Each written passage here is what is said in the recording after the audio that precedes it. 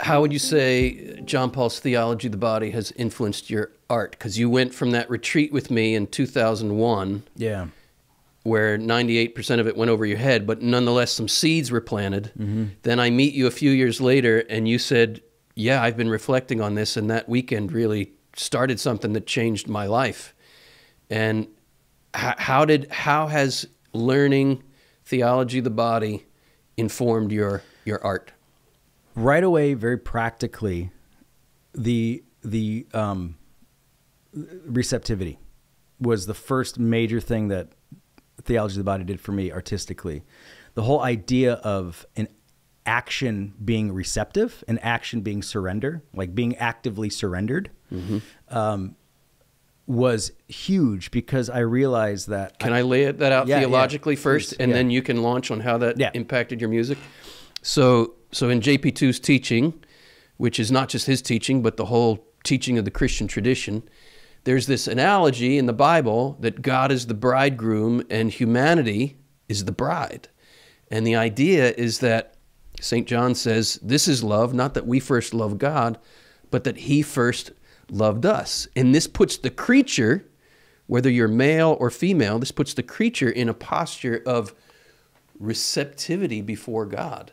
And this is why John Paul II says woman is the model and the archetype of the whole human race. Because to be human means to open to receive divine love, conceive divine love, and bear it forth. That's the theology of a woman's body, right? So this is the theology behind what Mike is saying about, as an artist, learning to be receptive, because and so unfold what that means as an artist. Yeah. So prior to that, really internalizing, I was writing songs kind of in a graspy way. I knew I needed to write songs. I felt like I wanted to, but I was really grasping at the songs. And so what that means is I would sit down, I'd say, I need to write.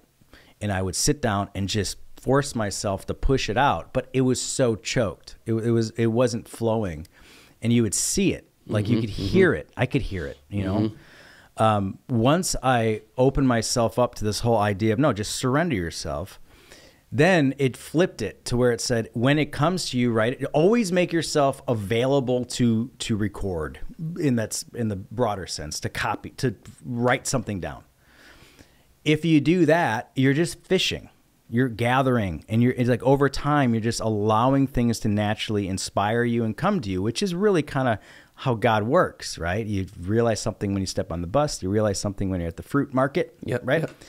And record those things somehow. And then, but make an effort then at some point to take that like sack of thoughts and lay it out on the table and see what you have. And that, to me, was a huge difference than just, I need to write, versus, okay, it's been a couple months, here are some ideas, what works, like what's the puzzle that I can put together, and then continue that idea forward. So, okay, here's a chord progression, and here's a melodic concept, and here is okay, a chord progression, melodic concept, take that. Okay, I'm going to play it, I'm going to sing the melody, and naturally these words are kind of marrying themselves to the melody. And so you kind of find, Bono talks about, they call it Bongolese. Yeah. It's just that, like, I'm just going to flesh out the melody. And by doing that, automatically words kind of like work the best. And so you just do that. And more often than not, your Bongolese is the best option lyrically.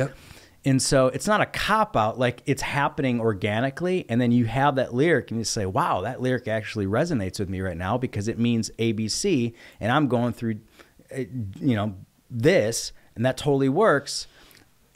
But then if that's it, if that's all you have, stop. It's okay. You don't have to write 2 lines. You have 1 line. I had that experience. I haven't written a song in 20 years. But I used to write songs, and I remember this time, just as you're describing, I had a chord progression, and I'm doing working out a melody, and I'm just finding words that fit with the melody I'm hearing. And I had this, how I needed a friend those words just came out. How I needed a friend, and the melody worked, the words worked, and I crafted this whole song around those words about how I met my wife and how we got married.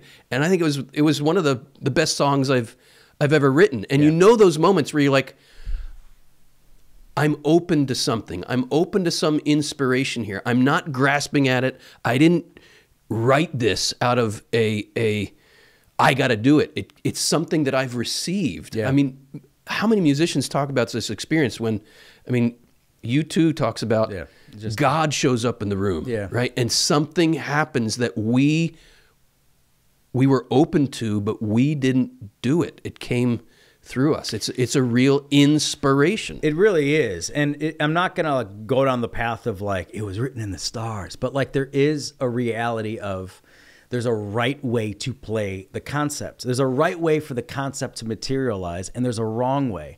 And the brilliant artists know how to push that just to that ledge of this almost doesn't work, but it does. And because of that, it's brilliant.